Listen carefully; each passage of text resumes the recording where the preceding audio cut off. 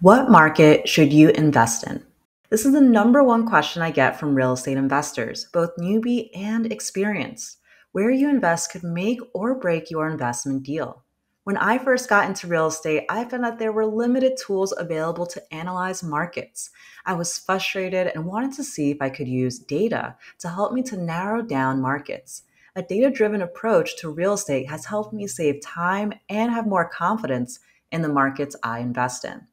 In this video, I'll show you how to take a data-driven approach to find top markets using a Market Explorer tool for free. My name is Ariel Herrera, your fellow data scientist for the Tech and Real Estate channel, where we bridge the gap between real estate and technology. If this is the type of content you want to see more of, then please like this video and don't forget to subscribe. All right, let's get started. In this video, I'm going to show you two things. One, how to use this app to find a market to invest in, and second, how this app was built so you can feel confident behind the numbers. First, to get started, it's important to understand where we are in the process of how to achieve financial freedom through real estate. I've detailed this in a prior video of the 10 steps, and where selecting a market sits is step number 4. Now, selecting a market could be the most critical part of your investment journey since it determines what type of property and where you are investing. Think of selecting a market like a funnel. Across the United States, there are 380 plus metro areas like New York, Philadelphia, San Francisco, the Tampa Bay area. There's a lot of different metro areas that you could be investing in. So if we're looking at all these different areas, if we're open to going outside of our local market, how do we actually analyze these? Where this is where taking a data-driven approach, like looking at macroeconomic stats like unemployment rates, microeconomic stats, maybe looking at median household income for a particular area, as well as market data stats like days on market, price to rent ratios, becomes really, really important to start to hone down these 380 plus metro areas to a select few. And then once you have a select few, this is where it's really important to have boots on the ground. Start talking to agents, property managers, going into Facebook groups, and maybe even flying to these different areas to understand where you would want to invest, whether that be within the metro area in the city itself, or maybe in the suburban town surrounding it. Now, this begs the question, where do you get this data to start analyzing different markets? This is one of the most challenging parts when it comes to bridging the gap between real estate and technology. But luckily, a lot of this data is actually free and readily available to use. So for example, economic stats come from many different government sources, including the US Bureau of Labor of Statistics, also known as BLS. They have information like unemployment rate, jobs, and more. You could also look at FRED, that has information consolidated across these government groups and some other sources that has information like median household income down to a county level. Now, one of my most favorites are some of the listing sites that have information on market housing data. Redfin, Realtor, and Zillow all publish this on a monthly basis. There's information like home values, forecasts, rent data, for sale, and more. Now, I've been detailing how to go through each of these websites within the last several years within my videos. I also have a course that helps you to consolidate all this information and ultimately create a Tableau dashboard from the national level all the way down to the zip code level. For the purpose of the Market Explorer tool, I wanted to consolidate this information and put it into one single tool that could be used by someone who's looking to quickly analyze and maybe not dive into the whole portion of Python developing. So what is this Market Explorer app? This Market Explorer app is a friendly tool to help you analyze rising and declining markets for real estate investing.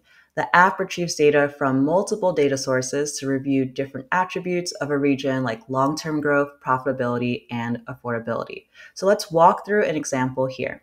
On the left-hand side, we have metrics. These are metrics that can help you to narrow down on different regions. And this is subjective to what you believe is most important or the strategy that you're going for.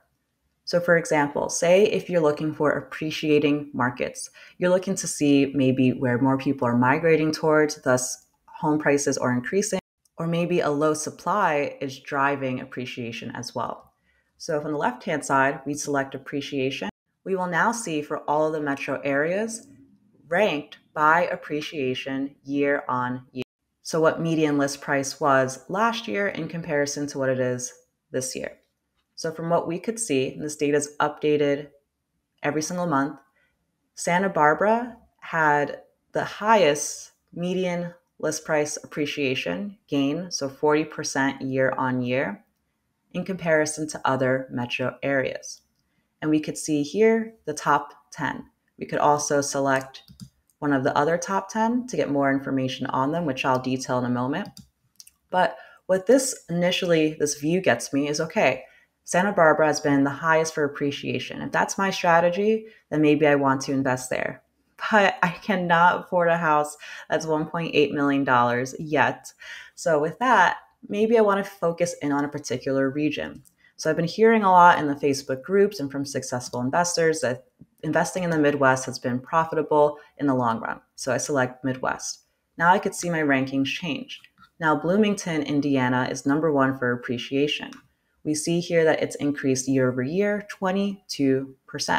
We could also use this table to look at more information like median square feet, rent, median household income, total population, and some more.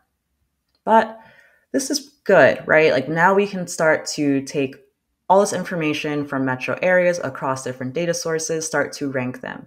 But ideally, we're not just looking at one single metric, right? Maybe I care about appreciation, but I also want to see an area that's growing.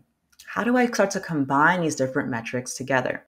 This is the power of using a tool like this. Imagine that the things that I care about are 2 things: household income to rent ratio and market hotness. Market hotness is a score that comes directly from Realtor. Household income to rent ratio, what does that mean? Basically, affordability. So if someone has an income of $50,000 and they're spending $10,000 of rent per year, then they are spending 20% of their income on rent, which usually, if it's above 30%, that's pretty high and unaffordable for most.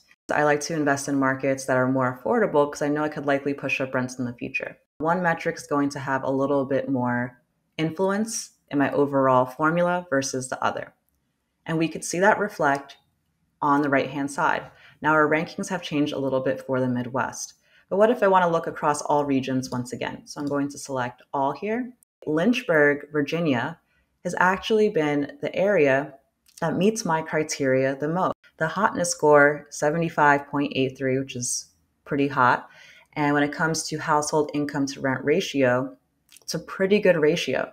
For the median household income, $64,000 a year, and for rent, about $911 per month. So this area is definitely affordable and likely has the ability to increase rents in the future, assuming that supply remains the same. On the right-hand side for total population, it's slightly grown year on year, which is a good sign.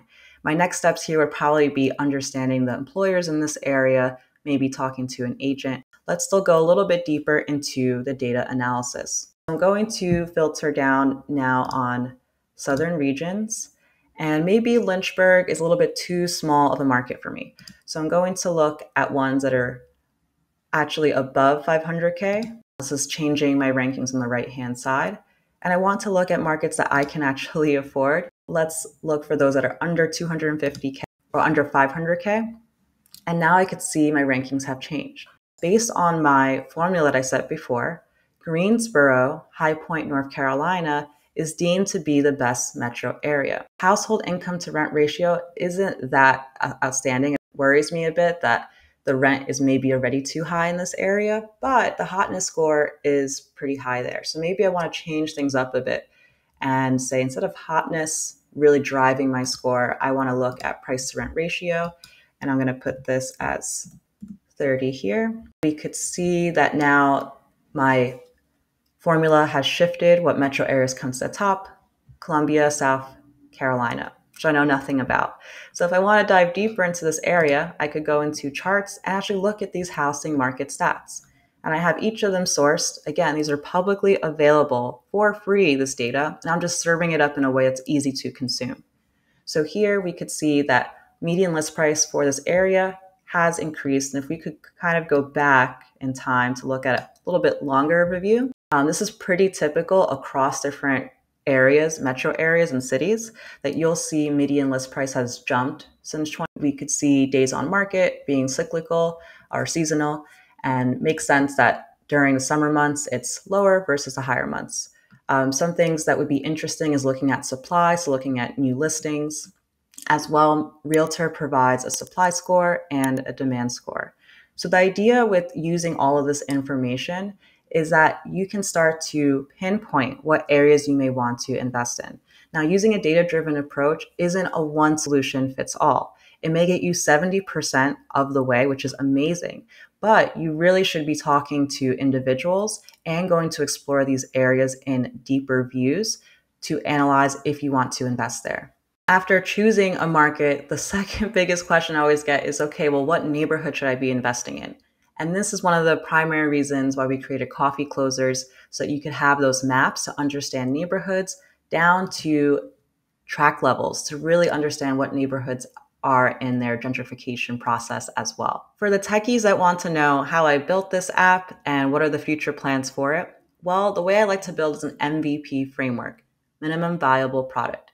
The way you build something very quickly that can stand up and you start to measure how people are using it. So for example, I developed the data preparation for about 9 hours, took 3 hours to put it into the app, so 12 hours in total. And now my next steps are understanding how people are using the app and what should I build upon it. So when I start to rebuild again. So continuously iterating is what helps to build really cool apps. And if you have feedback on this app, things you want to see, for example, comparing different markets, searching any market, going down to the zip code level, these are all things I'd be more than happy to build if there's enough interest and I receive that type of feedback. And if you want to build really cool tools similar to this, then I encourage you to join the Tech and Real Estate Hackathon coming in April. Whether you are a techie or not, we are pairing people in groups based on what the kind of problems that you want to solve, which is going to be a really fun event. I'll be a coach alongside some other experienced techies to help you build these products from the ground up. Thanks for watching.